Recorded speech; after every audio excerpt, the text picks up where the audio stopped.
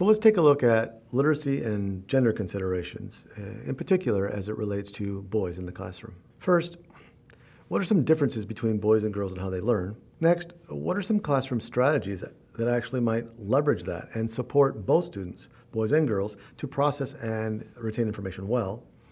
And then let's look at boys here through really three lenses: brain-based learning, academics, and literacy. As discussed in visual literacy and sketchnoting, as a way for readers to create visuals and help students remember important information and visualize relationships between concepts, here's an example of a sketch note on today's topic.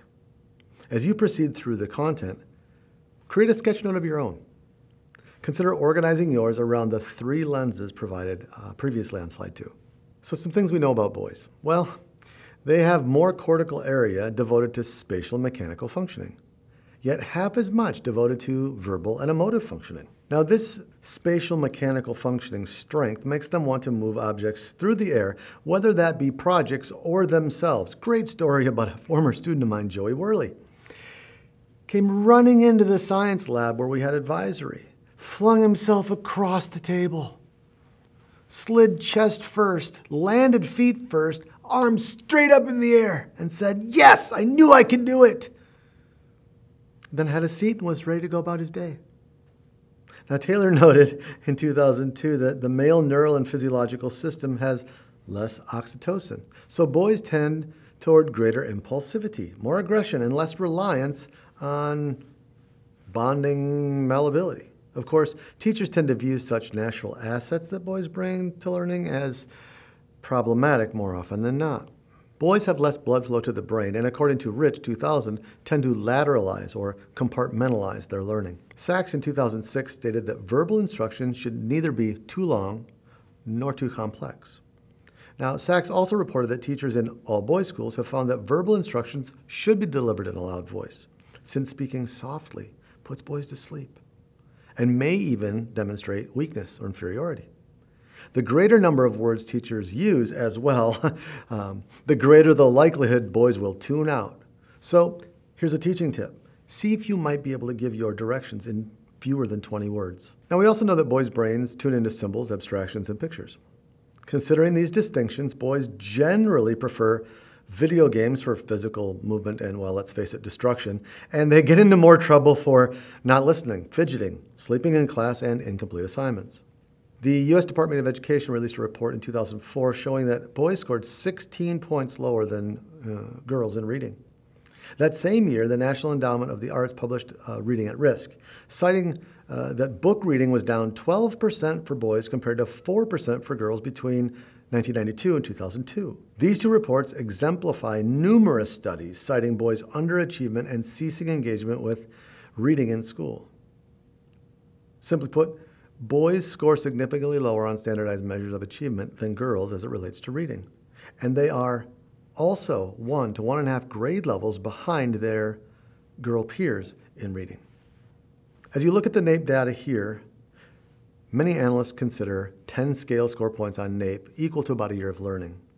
In that light, gaps of 5 to 10 points appear substantial. According to Brazo in 2002, boys were 3 to 5 times more likely than girls to have learning and/or reading disabilities placements in schools. They were 50% more likely to be retained. They were less likely to take advanced placement exams and go to college, and they make up 5 to 5.5 out of 6 children who are diagnosed with ADD or ADHD. Now, according to Wong in 2018, boys don't read enough.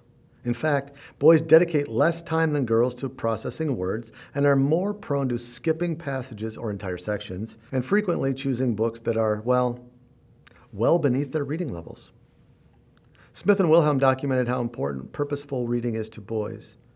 4 main principles important to boys for having creative flow-like experiences with reading are a sense of control and competence, a challenge that requires an appropriate level of skill, clear goals and feedback, and a focus on some sort of immediate experience. Casey, Heron, and Wilhelm and Smith all suggested that students should have choice over the text they read, and the assignments connected to those texts and the assessment of their work.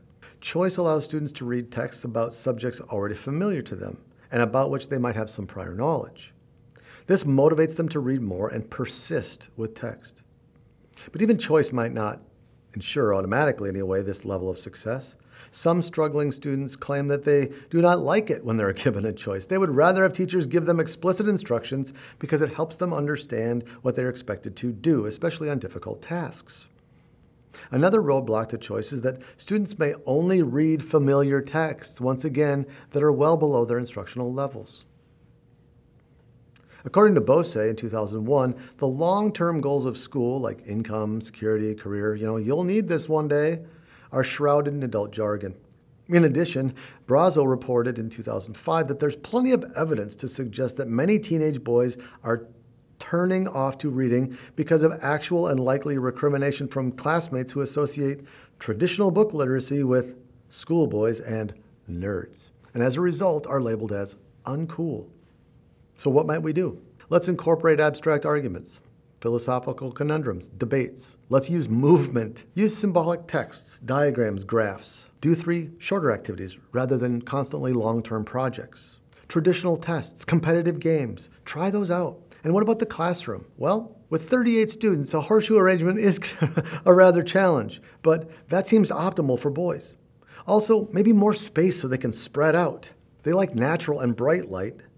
They like it to be a little less cluttered and organized. But do mix up the seating arrangements and the variety of seats. I've built a couple of stand-up tables and a low-top living-edge desk at which students can seat themselves. It provides a nice array of height and mobility.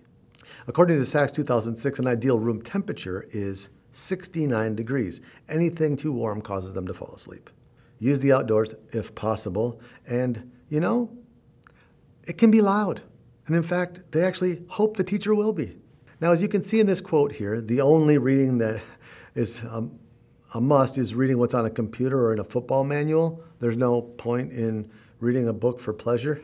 This quote from a 6th grade boy says a lot about the literacy lives of boys. Now, what children observed in adults reading out of school had a far-ranging effect on their conceptions of reading as a gendered act. Boys are more susceptible to peer pressure as they attempt to ascertain and enact what it means to be male. Boys are generally disadvantaged in academic literacy as a result of curricular emphases, teacher text and topic choices, and the lack of availability of texts that match their interests and needs.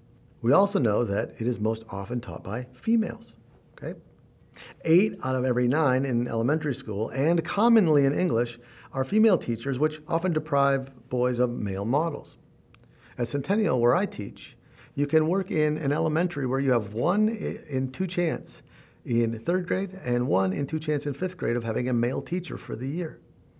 Not given that opportunity, you move to the middle school, where the only male teachers in English are myself in 8th grade and Mr. Schroeder.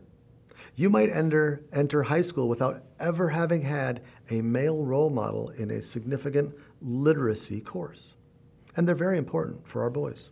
Take a look at this slide as it shows 6th, 7th, and 8th graders' reactions to the purpose of reading.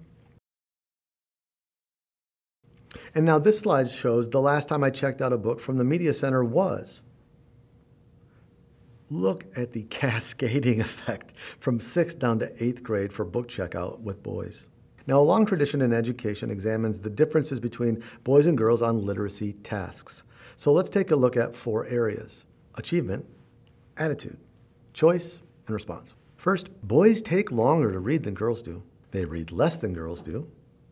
And they tend to be better at informational retrieval and work-related literacy tasks than girls. In terms of their attitudes, boys generally provide lower estimations of their reading abilities than girls do.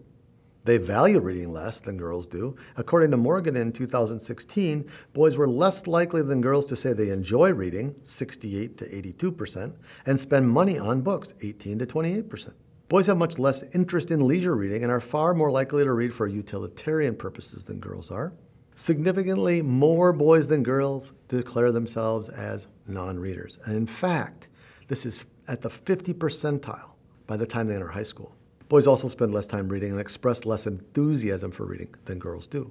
Now, a longitudinal study conducted by Cush and Watkins in 1996 examined student attitudes toward reading and found that first grade girls demonstrate more affirmative attitudes toward leisure reading than boys of the same age. This attitudinal trend remained consistent for 3 consecutive years. These results are consistent with the findings of a survey of boys aged 10 to 13. 17% were not at all interested in reading for pleasure.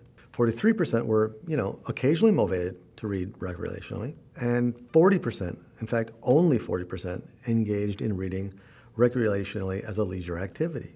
As summarized by Ferris and colleagues in 2009, overall, boys devote less time to reading, tend to be less confident readers, have less motivation to engage in reading, and do not especially value reading as a free time activity.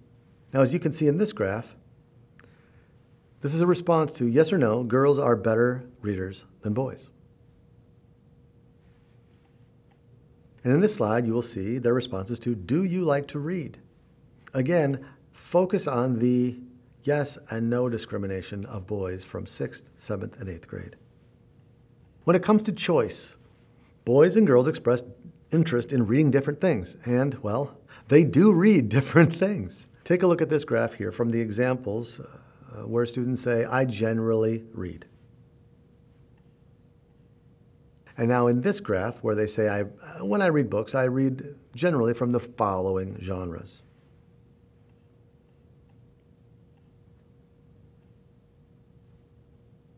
Boys are more inclined to read informational texts. However, on whether that actually makes any difference if the material was fiction or nonfiction, although it's true that boys tended to choose nonfiction more than girls, particularly at the secondary level, they still didn't read it better than girls.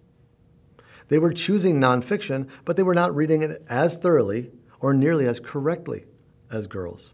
A modest relationship between boys' motivation and their achievement in literacy, specifically reading, is present. According to Bozak in 2011, independence and choice in reading materials were crucial factors in motivation.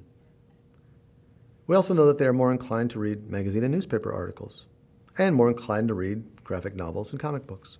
As it pertains to choice, boys tend to resist reading about, girl protagonists.